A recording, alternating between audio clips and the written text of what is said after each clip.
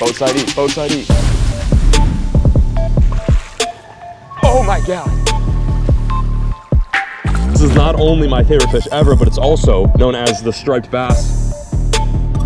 Oh, he's got it. That was so cool.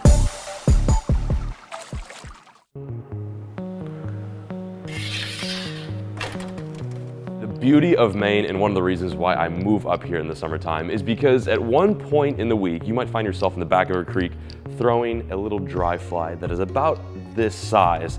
And then the next day, you might end up on a river chasing giant striper, throwing a lure about this size.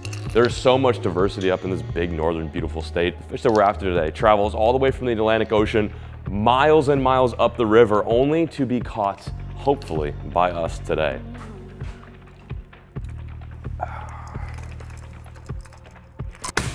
Before we get things kicked off, I want to do a little gear rundown. Those of you who are interested can watch this. If you're not, skip to, well, I'll leave it annotated down there. But I want to show you guys some of these giant lures that we'll have tied on today. Now, granted, we may not catch fish on everything, but I have a good feeling that at least a couple of these are going to produce. What we're after is a fish that is actually a saltwater species, but we're going to find and chase them down in a freshwater river system. This river is fresh, but it is tidal, and there's about a 10-foot tide swing. We're hopefully going to get ourselves into high tide and fish that outgoing. But with that, we're going to throw some giant aggressive lures because the fish that we're chasing after today are after bait that is anywhere from 9 to 10 inches long. For example, we're going to be throwing big paddle tails with heavy lead heads, about 1.5 ounces. Of course, the big 9-inch spook, which I showed you guys earlier, huge hooks, huge split rings. These fish could be anywhere from 28 inches all the way up to 45 inches. That is a behemoth. I'm going to snap around a spoon as well. This is a literal piece of dinner hardware, absolutely nuts. And then also, we might get a little creative and throw around what is traditionally green bass swim baits, but will also work really good for the fish that we're chasing. Just as a backup, we do have some smaller spooks, but this is the amazing thing about Maine. Everyone who comes here thinks of guys wearing plaid shirts, a nice Elmer Fudd hat, and throwing a dry fly in like a 2-inch creek, but that's not what it's all about. You can do everything from getting a little bit of largemouth and smallmouth, but then also going into these, coastal systems and chasing after megas. So without further ado, I'm gonna shut up, get everything organized here, and we'll meet you guys out on the river.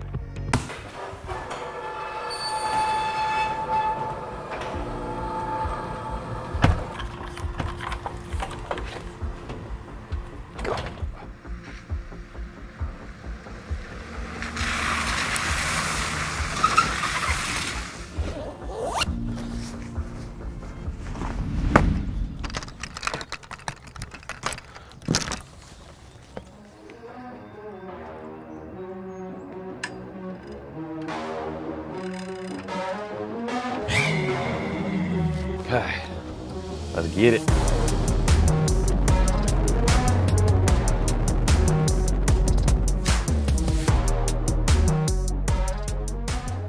Welcome to the river.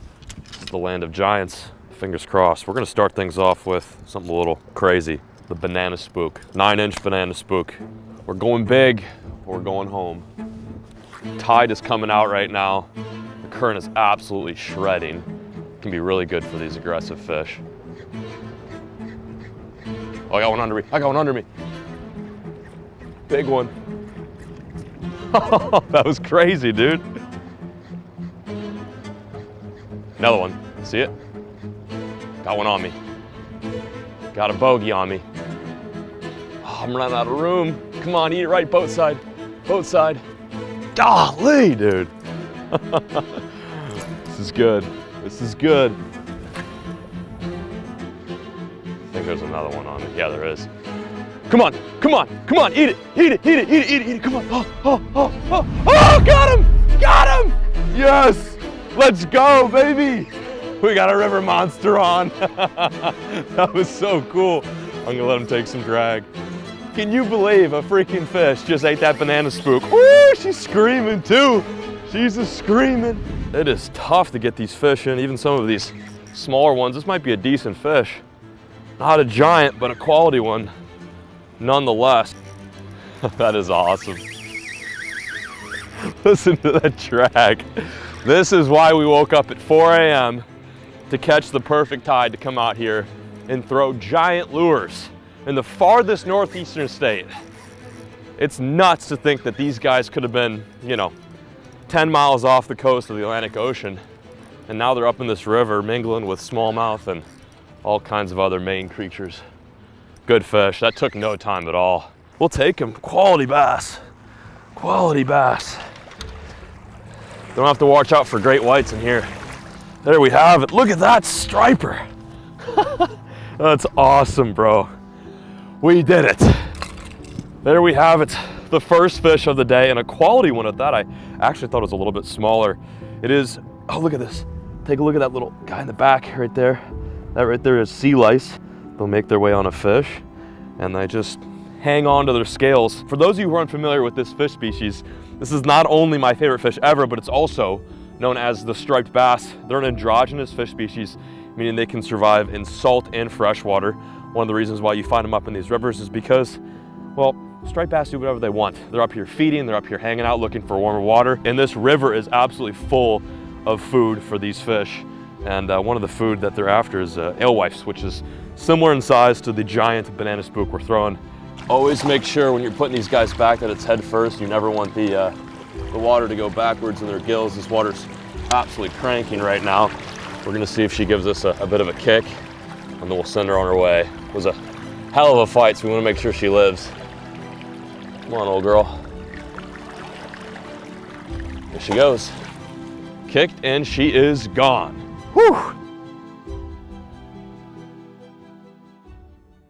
So just for reference, it took us probably 5 minutes to get the boat in the water, another 10 to get to the spot, and a good maybe 7 minutes to get the first bite of the day. We're back on, I'm gonna take another cast. I've got my motor in spot lock mode, meaning that it is essentially keeping us anchored in this current. This current is, for lack of better words, absolutely humping right now. If you were to fall in the water, you'd probably end up in the ocean in 2 minutes. That's how much it's cranking. But these striped bass thrive in this fast moving water.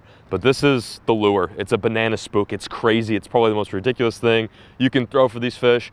But something about the bright colors in this bait, whether it be yellow or white or black or something like that, and the way that this bait moves in the water above the surface is what gets these fish absolutely going. It's a walk the dog style bait. So it's gonna kind of chop back and forth and back and forth. And to be honest, it doesn't really look like what a bait fish would look like on the surface, but it drives them nuts. I'm seeing some more on my graph. Let's see if we can get back after it. This is, in my opinion, the pinnacle of surface fishing. I got one on me already. All right, got one on me. Come on, baby. Oh, he wants it. Boat side eat, boat side eat. Oh my God.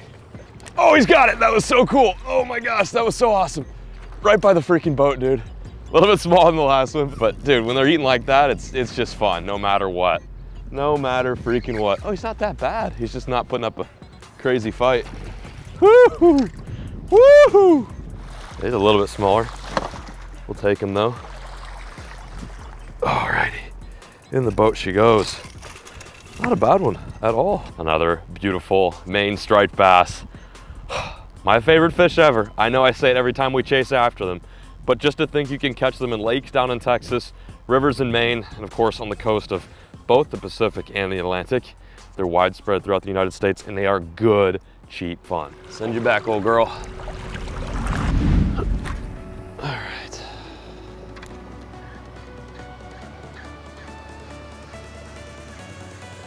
That looks promising. Oh yeah, come on. That's a good one. That's a good fish. That was sick.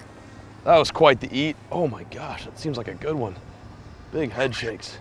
Big head shakes. She's going down current. Oh man. Woo! Let's go, baby. Oh, that was a quick eat. Come on. Get her up into this current. Man, dude. Man, put these fish in some fast moving water. It is a whole nother game. Come here, pal. I got you. I got you. Whew. Oh, number 3. Man, we are tearing them up today. Holy. Number 3 going back in the water. Thank you. There she goes, kicked and she's gone. Whew. Oh, that's fun. There's a couple right below me. Let's see if I can snap a spoon at her face.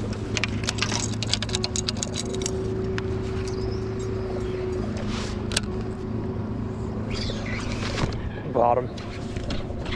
That thing sinks way faster than I thought. There we go.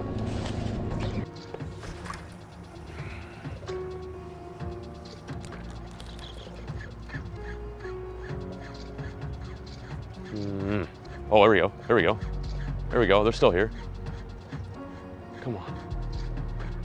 I don't know if he's still on me. I'm gonna pretend like he is. Wow, I haven't gotten a left side eat. Oh my gosh, yeah, he's still on me. God, dude.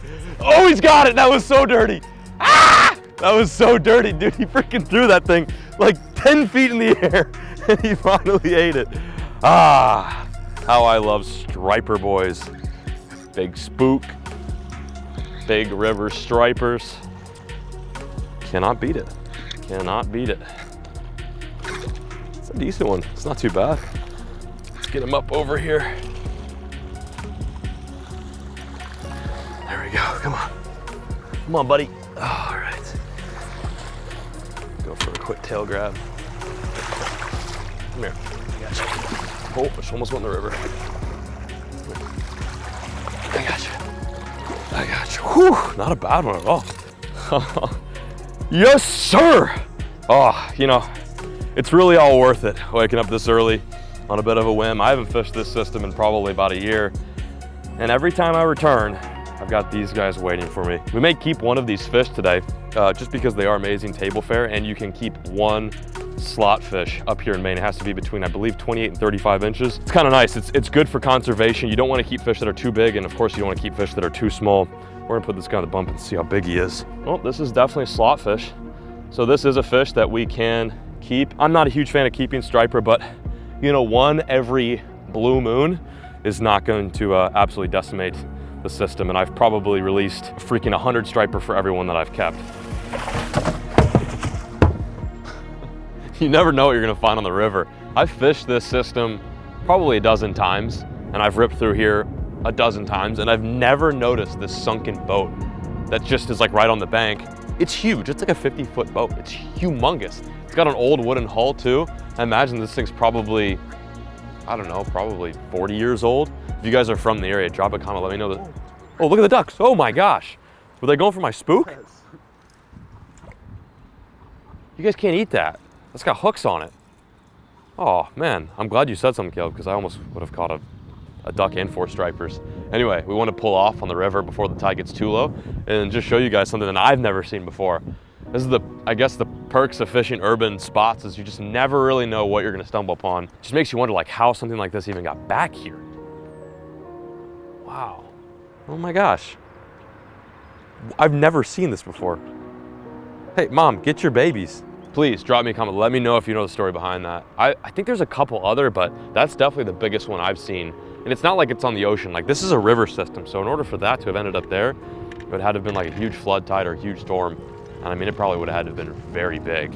We're gonna try one more spot. Nice little creek that's coming out. We have a little bit of tide left. Gonna make the most of it.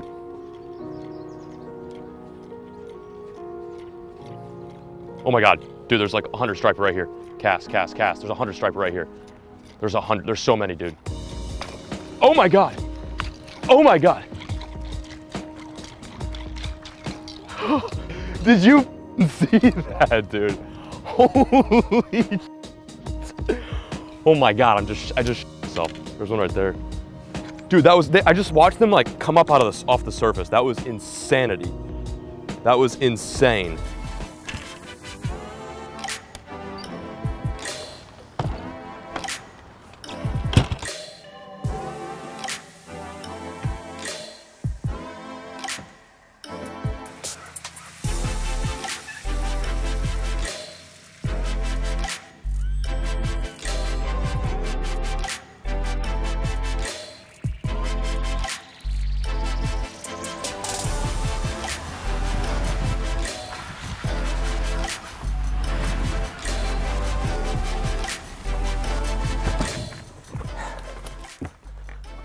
Let's flay some fish.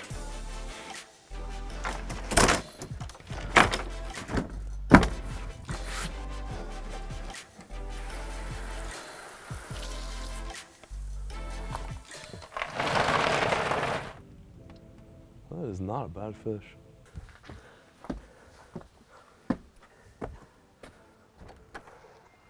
Milo, what's this?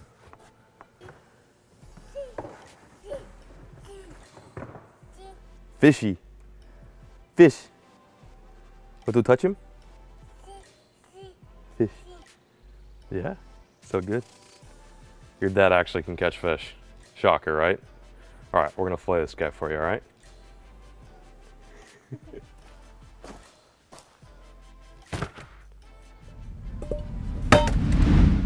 High noons and high tides equal a beautiful morning in Maine. This is probably the most Maine catch and cook that I've ever done. We've got a striped bass straight from the Penobscot River. Got the Maine woods behind us. We're gonna fillet this bad boy up. This is I believe a 29.5-inch fish, so it's just an inch and a half over the slot size. You have to catch fish between 28 and 35 inches. It's one fish per day, which is awesome for Maine. We had the live well running all day as this fish was gilled, so it was circulating all that blood out of there. And then as soon as we got back to the mainland, we put some ice on this fish. That's very key. If you can put ice on it immediately after gilling it, that's the way to go. I will say I'm not the best at filleting fish. It's not something I practice a whole lot of, but I'm gonna try my best. Usually these bigger fish is a little bit easy. And of course, as this will be up on YouTube, we won't be able to show the details of cleaning, but you get the idea.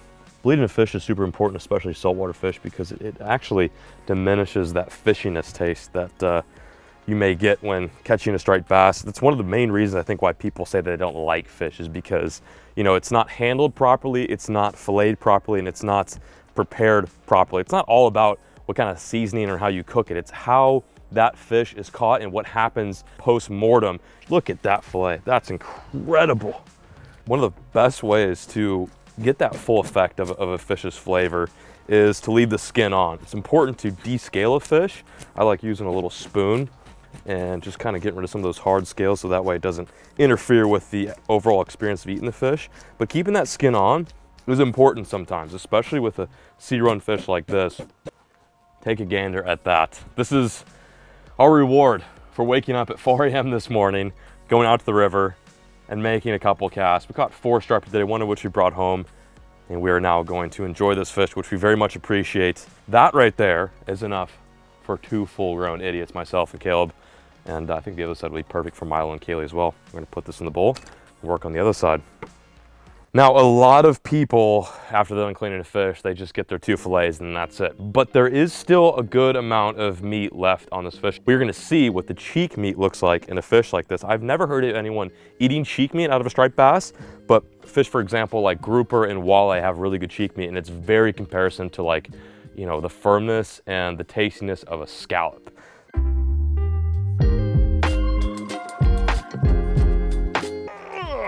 We got Chef Boy, our Milo over here. We've got our striped bass. We've got olive oil, some of that Kerrygold salted butter, pink Himalayan salt, some black pepper, some garlic powder, onion powder, chili, smoked paprika, and of course you can't forget the rosemary. Can you hold that for me? Thank you, appreciate it. What we're gonna do is we're gonna mix up the seasoning for this fish. I'm going for something a little bit smoky, a little bit of spice, but nothing too extreme for a gringo like myself. Only thing we forgot was some lemon. Lemon does cut a bit of that fishiness, but I am confident that our striped bass is not that fishy, just because of the way we handled it today. I have been wrong before, but we shall see. So what I'm gonna do right now is I'm gonna take these 4 spices, put them in this tiny bowl, mix them up to the right ratio, and then we're going to cover our striped bass in some EVOO, as Rachel Ray would say. And we're gonna put it in the oven, crank that B at, like, I think probably 450, and then might give it a nice little broil there at the end to kind of make it crispy on top. So like I said, I'm not a chef, I'm not a professional. I don't know what I'm doing, but hey, let's give it a shot.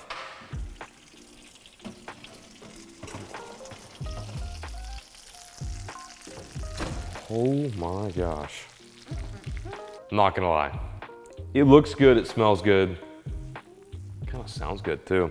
We're gonna do a quick taste test. I'm gonna try it, Kaylee's gonna try it, Milo's gonna try it, and of course, Caleb, who is filling right now, is also gonna try it. Got a nice buttery, flaky crust on top, a little bit of rosemary, some butter. For you? For you? Well, her baby fork. Oh, sorry, baby fork. Oh wait, we don't have them, they're dirty. Okay, big girl fork. That will do. Yay. Cheers. Let's give it a shot. Let's It's probably gonna be kind of hot. I'll cool hers down. So this was caught this morning by yours truly. And I'm excited to see how it tastes. This is striped bass, by the way. From the Atlantic, Okay. but lives in, and don't tell me your opinion yet. I'm not saying nothing. I'm gonna give Milo some too. Okay, I've just had a bite. Ooh, she went in. She's a picky eater too. What do you think? She says, more. You want more?